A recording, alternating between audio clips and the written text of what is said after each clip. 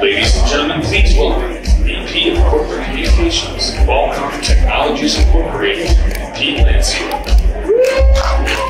Many of you are familiar with Qualcomm, and I mean it to the bottom of my heart. We at Qualcomm, engineers, marketing, executive team, everyone at the company takes pride in developing breakthrough technologies that really spur invention. For over 30 years, we have been at the center of technology shifts, whether it be analog to digital, 3G to 4G, the desktop compute to mobile compute, and now we're embarking on the transition of 5G. It couldn't be more exciting.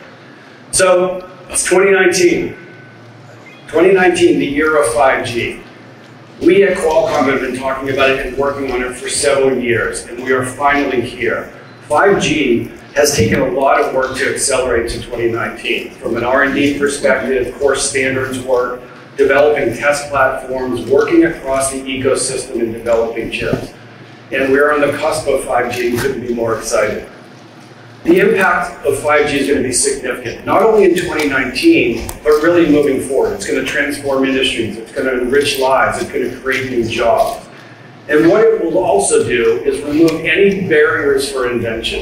When Qualcomm's breakthrough technology will transform lives and enable new industries, we can't wait to see where it takes us.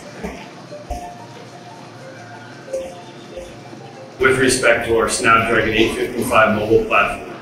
And when you pair that with our Snapdragon X50 modem, it will be powering nearly every single 5G device in 2019. And we've talked previously about having 20 or so OEMs that will be launching devices in 2019. Today we are announcing that over 30 plus devices, predominantly smartphones, will be launched in 2019. And a significant part of that is nearly all of these will be using Qualcomm's RF front-end solutions. That is from Qualcomm Solutions. We couldn't be more proud of that. Today we are announcing, and Netgear is announcing, that they will be using Qualcomm's Wi-Fi 6 solution as part of their Wi-Fi Mesh 4B solution. And the list of these technologies is a testament to the traction that we have across Wi-Fi 6. So if we combine both the 5G announcement in terms of the traction with the Wi-Fi announcement, it really shows how we're growing with respect to connectivity. But as everyone's aware, the show is way broader than just connectivity. If you come by our booth, you'll get to see us and all the other solutions, but automotive is a key part of CES. And so I'd now like to introduce the main part of our press conference, which is on automotive. I'd like to introduce Patrick Little, the General Manager and Senior Vice President of our automotive business unit. Patrick? I have to admit it's an incredibly exciting time in automotive, and so much has happened over the last few years. And I feel a little bit beholden to our mobile group because so many of those technologies have been inherited from that group. And so, Pete talked about these technologies that we're developing to drive the mobile ecosystem. Many of those are the same underpinning technologies that are transforming the automotive industry. And as an example, I think one that is the most empowering is cellular connectivity. It's the horizontal change agent across automotive right now. Qualcomm is really focused on enabling the automakers to enable their vision of the connected car. But I have to tell you, the number one thing that we're focused on in connectivity is really safety. And so beside all the sexy digital services that we can enable, cellular V2X technology is something that we're incredibly passionate and excited about. We think it's going to help to transform the world of transportation with automotive, and we also think it's going to save a tremendous amount of lives. Another area that's personally, I think, is incredibly exciting is what's happening inside the car, the in-vehicle experience. And so those buttons and switches and knobs and all those things you're trying to memorize, those are going to go away very soon. And what you're going to have is a natural voice gesture interface to your car, just a lot more humanizing user experience with the car. And so really I've found in talking with the automakers that consumers want a smartphone experience in their car. And that's what we're helping to deliver, I believe. And so I think one humbling experience or one humbling lesson that we learned over the last year is one company cannot do this by themselves. And so literally we paired with almost every automaker and every tier one on the planet to be able to vision what does the future of automotive really look like. We're really doing a lot of right to left thinking. Not thinking about how can we make our technology important in the world, but what does the world really need to drive safety to a much higher level, or to drive that in-vehicle experience to the next level. And so we're investing in those breakthrough technologies in cellular connectivity, high performance, low power computing. AI machine learning is definitely making its way very quickly to personalize the cabin of the car. In-cabin Bluetooth and Wi-Fi is 2/3 of them are actually now using our Snapdragon compute as well. And so this has been a pretty wild vertical ride for us with the adoption of our Snapdragon technology in automotive, something that frankly we're quite proud of. We're just very thankful that the relevance of the Qualcomm technology has made its way over to automotive and quite frankly a lot of other adjacent industries to mobile. And I think that we're beginning to make quite an impact in the car and in the automotive industry itself. And so here to talk about in much more depth what are the announcements we have planned for CES, I'd like to introduce Nicole Duzal, who's our SVP of Product Management. Thank you, Patrick. Very excited to be here today. When we look at the state of transportation, safety and efficiency in 2019, we actually see a tremendous number of challenges ahead of us. Approximately 1.3 million people lose their lives each year on account of road traffic crashes. Road traffic injuries are the leading cause of death in children and young adults. When it comes to traffic congestion, just in the US alone, the cost and loss productivity exceeded $300 billion last year. However, legacy V2X technologies have been around for a number of years. The investment rationale for investing in legacy technologies has also been poor. For OEMs, this is a one-off investment that doesn't really have any path to maintenance or upgradability. And for road infrastructure, this legacy V2X technology doesn't really have any synergy with other broader innovation and technological advances taking place in the wireless ecosystem, which makes it very hard for cash-strapped departments of transportation to invest and upgrade their assets. Finding the best technology that is future-proofed and is on a global evolutionary path rather than being stuck with legacy. And Qualcomm has been leading the way over the last 2 years with cellular V2X.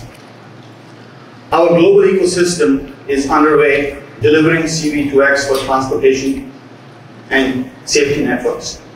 This will result in safer roads, reduced congestion, newer experiences and services. The barrier of incremental spend for automakers is resolved as cellular V2X gets pre-integrated into the wireless modems that are now part of all telematics systems. Road infrastructure deployments find synergy with massive 5G rollouts that are upon us, creating significant savings for states and cities who would otherwise need to spend heavily on a dedicated V2X only deployment.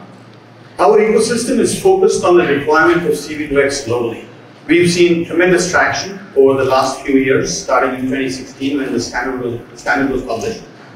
We've conducted numerous trials globally in North America, in Europe, Japan, China, Korea, Australia, and of course the US. And these trials have been about proving the readiness of the technology across performance, across reliability, and the overall readiness of being able to deploy CV2X as soon as possible.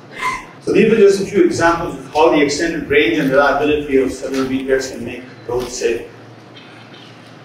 Qualcomm has been working along with several automakers, the road infrastructure industry, regulators, and various departments of transportation over the last 2 years to accelerate the deployment of V2X in the US. I am especially proud of the partnership that we've had with the Colorado Department of Transportation, which was our first deployment in the US, where Colorado DOT, Panasonic, Ford, and Capsch partnered up in June of 2018 to take 100 RSUs in Denver and light them up to be able to show the capability of this technology. All of this work over the last 2 years has been building towards some very exciting news that I would now like to invite Don Butler of Ford to share with you. Please welcome Don Butler, Executive Director for Ford Connected Vehicle Platform. And it is an important time in terms of the transformation of the automobile. We are at a key inflection point. And we've talked about this notion of connectivity, connecting our vehicles together.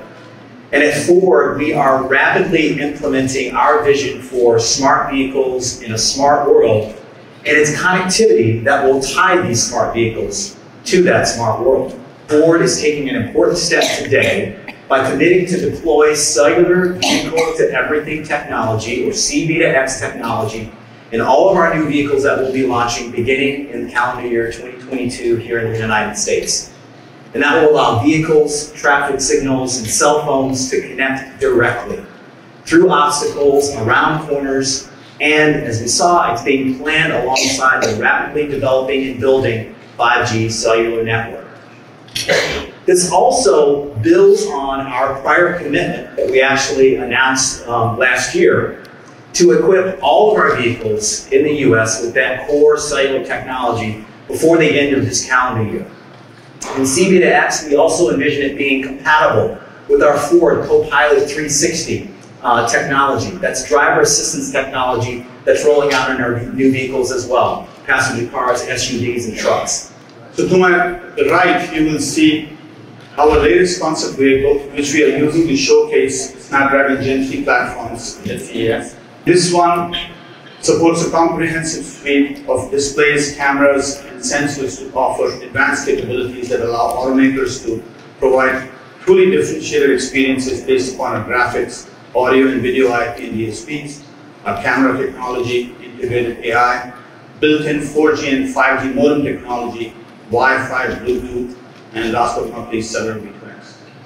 The first step is going to start the car by going through a driver authentication step. Jeff, I recognize your face. Please scan your fingerprint. Jeff, you are all set.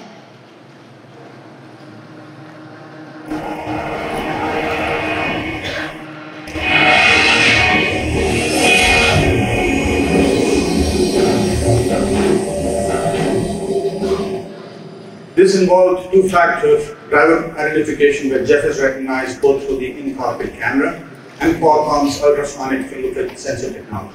As the system turns on, you can see that Snapdragon Gen 3 uses two 30-inch curved displays from our partners at LG Display that stretch across the breadth of the dash. All of these surfaces are running on the same single display and can be personalized and modified for driver and passenger-specific needs. I'm also pleased to announce that we have worked with Amazon to bring their complete suite of assets, including Amazon Music, Audible, and Prime TV. And today we'll be running the demonstration using all natural language processing, leveraging Qualcomm's Snapdragon voice activation, coupled with Amazon's natural language processing using their intelligent assistant that we all know and love. Jeff, let's play some music. Alexa, play Cat Stevens' A Wild World. Wild World by Cat Stevens, starting now on Amazon Music. As you can see, the Snapdragon Automotive Gen 3 platform also supports high-resolution displays with distributed content across each surface. We'll now show you maps, which we will access using Amazon's voice backend services to give us access to points of interest, gas stations, restaurants, hotels, etc., and allow us to interact with. That's not true.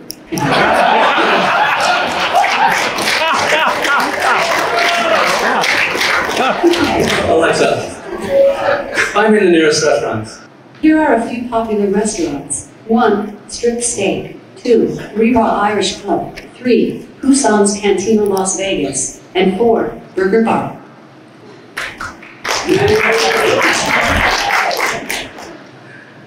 Alexa, navigate me to the first one.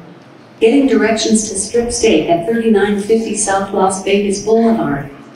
Video content is becoming a large part of our lives, both in terms of live streaming as well as offline downloaded content. This will be a major part of the in-vehicle experience going forward, as passengers can now have access to a vast catalog of content accessible over superfast 4G LTE and very soon 5G connections, making the car an extension of the home. Finally, let's see how the car interacts with its environment by showing you some contextual safety demonstrations that are based on cellular V2X that Don and I went over in the previous session. For this demonstration, we have a roadside unit that we've integrated with the camera, and it is embedded with machine learning from our partners at Geek. And this setup supports pedestrian detection, and it focuses on intent determination. What that means is we monitor the motion and the faces of the pedestrians to determine if they are likely to cross the street. On the screen that you're seeing up here, you will actually see passengers, and as they show intent to cross the street, the vehicle receives an infrastructure to vehicle alert that highlights that there is a pedestrian who's likely to cross while the car is waiting. This is an example of where there is no network involvement. This is the direct interaction over cellular V2X between the car and the infrastructure because of the requirements, because of the latency requirements that will be involved here. And we expect that next generation infrastructure is going to have cameras equipped at pedestrian intersections so that the focus on intersection safety becomes extremely important as cellular V2X starts to get deployed across vehicles. With that, I'd like to thank everyone and really encourage everyone to come experience Qualcomm as we start off on the into the new convention age. Thank you, everyone. Thanks everybody for watching. You guys geek out, and of course some of you know what's going on my personal life, which this is very close to me right now. So thanks a lot for watching. We're going to be doing some more from the Qualcomm booth tomorrow, and of course a lot of coverage from CES as we can with the live. Hopefully the live stream didn't cut out too much, but you can watch this recorded later on Geekazine.com. Geek out, folks.